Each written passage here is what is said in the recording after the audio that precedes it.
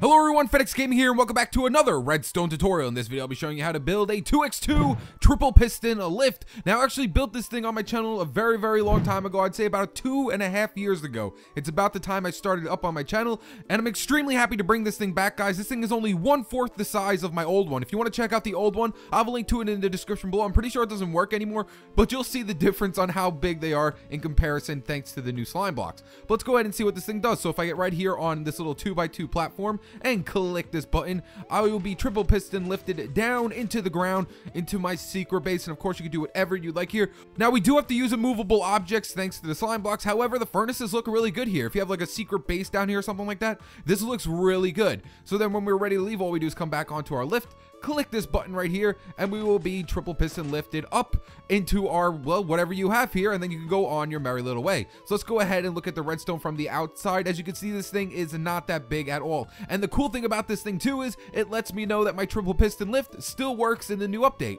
In the new title update, my triple piston lift works absolutely fine. So when I click this button right here, we get triple pisted down and retracts back down into the ground. And then when I click the button again, it extends all the way back up. So let's go ahead and start building this thing, guys. Alright guys, so for this build, you're going to need a 7x5 spacing, and you are also going to have to dig down 8. Now, the resources you're going to need for this build are 5 sticky pistons, 1 regular piston, 8 redstone repeaters, 3 redstone torches, 1 block of redstone, 9 redstone dust, 2 buttons. We're also going to need 4 slime blocks, 8 immovable objects, 1 piece of sand, and then of course we're just going to need blocks to put our stuff down on. Alright guys, so once you have gathered all of your resources and you have gotten your 7x5 spacing and you've dug down your 8, come to the bottom left hand corner and we're going to count over 5 blocks. 1, 2, 3, 4, 5, and then count up 3 blocks. 1, 2, 3, and then we're going to place 3 sticky pistons facing upwards right here.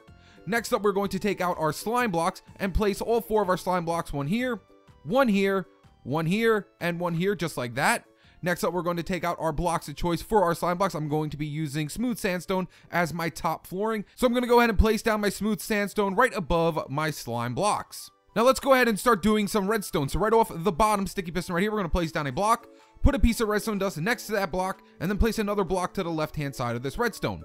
Then going into this second sticky piston right here, we're going to place a repeater on 2 ticks delay, place a block right behind your 2-tick delay repeater, and then place another repeater going into this block on 1 tick delay. Next up, we're going to swing to the other side, and we're going to place a redstone torch right off the back of this block that has our 2-tick delay repeater.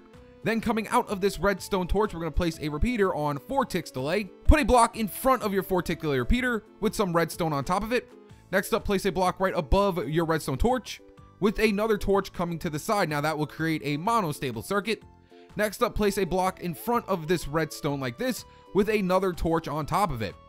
Then coming off both sides of the torch, 1 block here and 1 block here, we're going to place 2 pieces of redstone dust. Then we're going to come out from this piece of redstone right here, 3 blocks, 1, 2, 3, and then place 3 repeaters going this way, 1 set to 4 ticks, another 1 set to 4 ticks, and then the last one's going to be set to 2 ticks. Then in front of the 2-tick delay repeater, place down a block with a piece of redstone on top of it. Next up, we're going to swing right back over here to this off torch and place a block right above your off torch. And then we're going to place a repeater coming out of this block going this way on 3 ticks delay. Then in front of your 3-tick delay repeater, place in another block like so. Next up, we're going to swing all the way back here to the front hand side once again. And then on top of this block that is right above this redstone down here, we're going to place another redstone torch. Place a block above your redstone torch. And actually, you know what? Place a block of choice here. You will be able to see this block. So go ahead and just place a block of choice here. So I'm going to be using smooth sandstone as my flooring for when I come down as well. And then off the side of this block, we're going to place another redstone torch. This will make the sticky piston extend up. Don't worry about that. And then right above this off torch, we have to place down an immovable object. I'm going to be using a furnace. You can use whatever you like, but the furnace is the easiest thing to get your hands on. Now we're going to go ahead and just test it out to make sure everything works. So if we place a lever right here off this block or this block and we flip it down, everything should extend up. So go ahead and flip down your lever. So boop, as you can see, our triple piston extended all the way to the top. And then when we flip it back up, everything should retract back down. Beautiful. So we'll do it one more time. Flip down your lever. Everything should extend up fine. And then when we flip it back up, everything should retract back into the ground. So now all we have to do is add in our input, a few more blocks to the bottom, and we will be completely done. So go ahead and remove your lever, and let's get started on our input. So to get things started off with your input, what you want to do is come right back over here to where we had our lever, place down a block, and put a repeater going into this block on 2 ticks delay. Next up, just come back to the bottom left-hand corner, and we're going to count over 3 blocks. So 1, 2, 3, and place a block right here, and then we're going to face a sticky piston going towards this 2-tick delay repeater like this, and put a redstone block in front of it. Next up, swing behind our sticky piston and place down a block with another block going towards this piston right here. So we're going to put a block here and a block down just like this, and place in 2 pieces of redstone dust. Then we're going to come right behind the block that has our redstone on top of it, place down another block, and put another repeater going into this block on 1 tick delay. Then behind the block that has the repeater on it, we're going to place a regular piston facing upwards. So take out your normal piston and face it upwards like this, and then go ahead and put your sand block on top of it. This will create another monostable circuit that will let go of this block, thus turning on everything. Then right behind the piston that has our sand block on it, we're going to place down another block with a piece of redstone on top of it. So make sure your lift is retracted right now. As you can see, my lift is completely retracted. We're going to come right up here, and we're going to be putting a piston in this corner facing downwards, flush with your floor. It should be flush with this floor. So go ahead and take out a sticky piston and then face it downwards so it is flush in this corner with your lift. As you can see, I walk right on top of it. Then we're going to come right underneath it and place down a redstone block underneath it. Then come back up here and take out a block of choice. You will be able to see this block, and you will also need your buttons. So place a block of choice right on top of this piston with a button coming off the side of it. So if I click this button right here, so click the button, as you can see, the lift should go all the way up. It should extend all the way up. And then if I click the button again, it should retract all the way down thanks to our input.